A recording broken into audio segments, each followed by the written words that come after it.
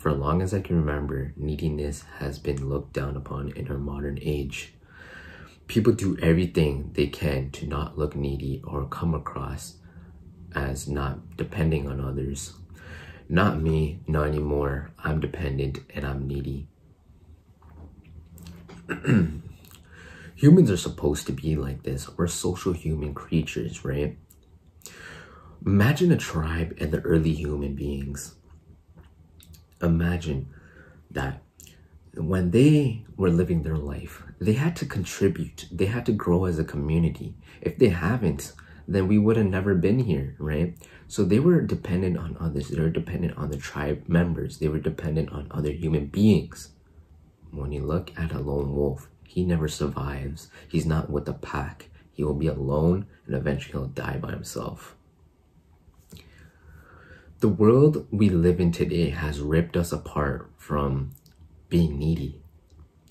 Now we have that daydreaming of becoming that lone wolf, which is extremely unhealthy, because I believe relationships is one of the most vital areas that everyone has to work on.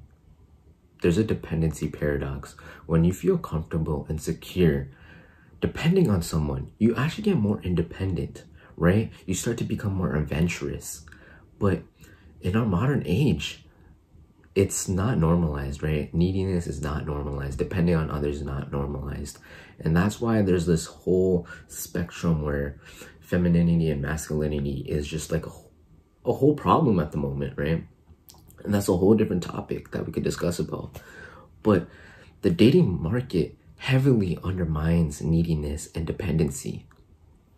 But nowadays, dating apps and social media apps give you lots of notifications, right?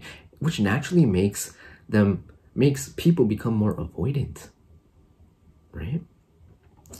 As a guy, you could relate to this. Imagine a girl just getting so many notifications from other guys telling her she's beautiful, gorgeous. Of course, she's gonna think she's a rock star, right?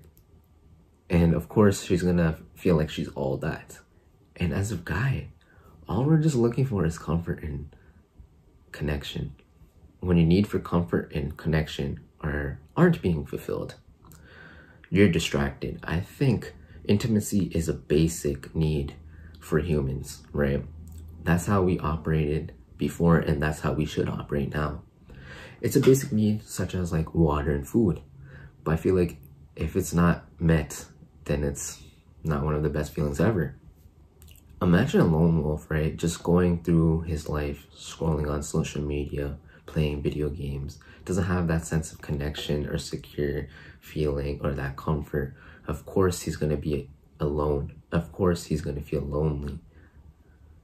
There's a difference between being alone and lonely. But of course, that person's going to be feeling lonely because he has no sense of connection or any relationships or people to talk to.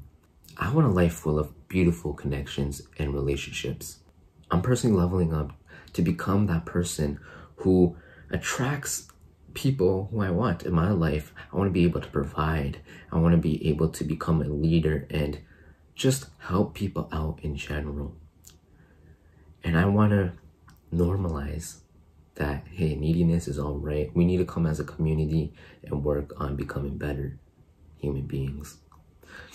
I think relationships is one of the most vital parts or areas of your life that a lot of people need to focus on. And I think you need to focus on that right now because you're listening to this video. But yeah, just remember, neediness is normal. You could depend on others, but don't become too needy because that's a problem. Here's a few things I wanted to discuss about the anxious attachment style because I personally have the anxious attachment style and I understand what it feels like to be anxious in a relationship. So number one is the fear of abandonment. That's one of the characteristics, right? You feel like that person might leave you. And this fear could lead to being too clingy or having that dependent behavior.